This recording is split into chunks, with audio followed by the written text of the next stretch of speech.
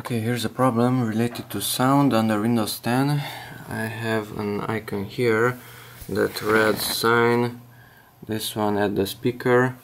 That means that there is no sound, so let's left click on it and then it brings up this window scanning for hardware changes, and it's not solving any problems.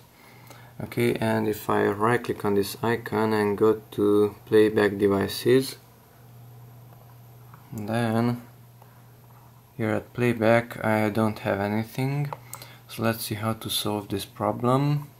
Close that one. It says it's fixed, but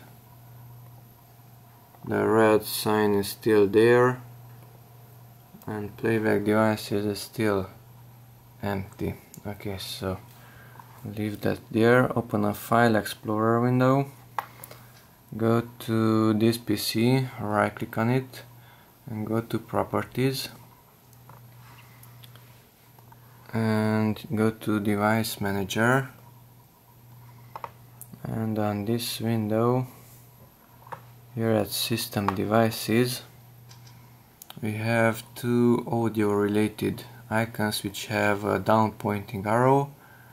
Let's enable it by right clicking on it and clicking on enable, and notice one just appeared there.